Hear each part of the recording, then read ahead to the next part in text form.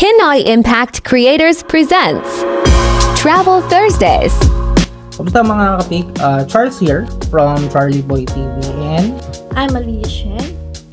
Alia, don't you know that in Lusail, bukod sa Lusail Sports Stadium, wherein Qatar recently won or became grand champions of the AFC Cup 2023, and yung Lusail Boulevard, there's also other places in Lusail that you and your families and friends can go to, and they're just nearby Lusail Boulevard. There's actually two bridges here, the Qetaifan Pedestrian Bridge and Qetaifan Suspension Bridge.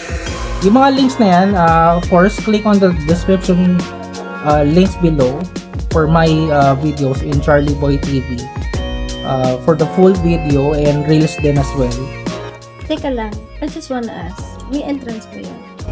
Wala. Okay. It's free for all, of course, especially during this winter season. Alright, so yun lang guys. Just click on the links below and yeah, enjoy my videos. Charlie Boi TV, don't forget to follow and subscribe.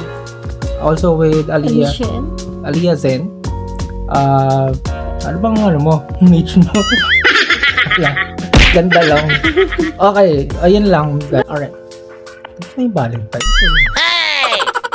Okay. Peace na, peace. Bye. See you next Thursday for another Travel Thursday.